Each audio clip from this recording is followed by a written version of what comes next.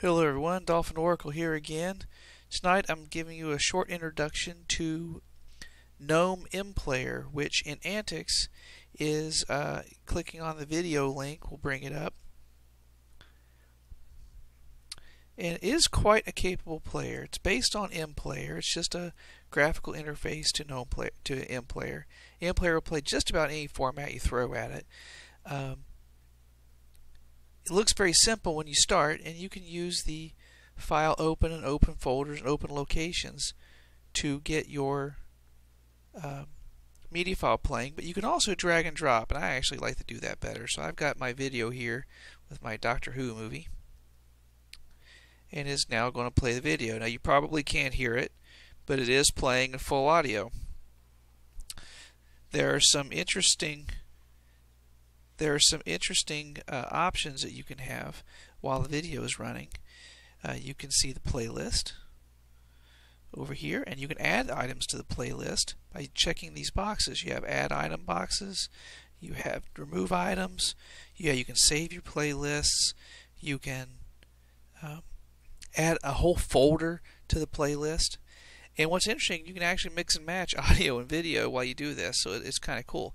But the playlist functions, I find, are more useful for music playback. And in this way, it's very similar to Windows 8 or Windows 7's media player, or the old classic media player. And what's cool is you can drag a whole folder .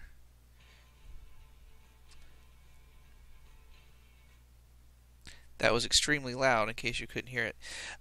You can drag a whole folder all at once to Gnome-MPlayer, and if we hit the playlist button, which is also F9, but I'm going to go to View and Playlist, you'll see we have the playlist feature here.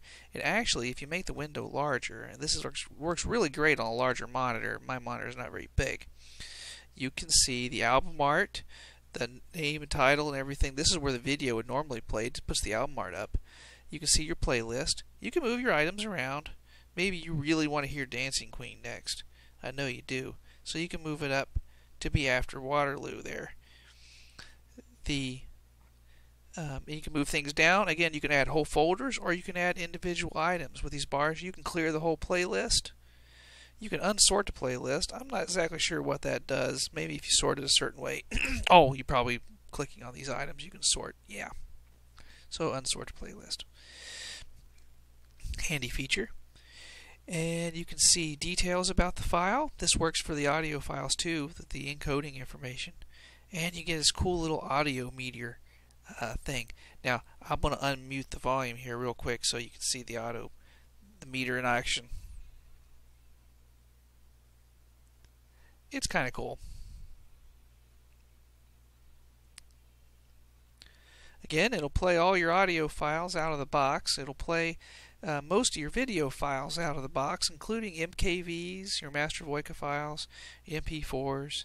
It'll play all those. It will not play, obviously, DRM protected media, but hey, goes to the territory with a free operating system. I will say one other item, and I'll have a separate video on this. It will play unencrypted DVDs out of the box, and if you install a special library, it will play commercial DVDs as well. I'll show you how to do that in a different video. I'll throw a link in the notes.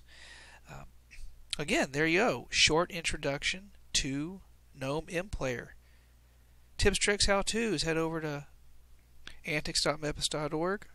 Drop us a post at antix.freeforums.org. This is Dolphin Oracle signing off. Have a great evening.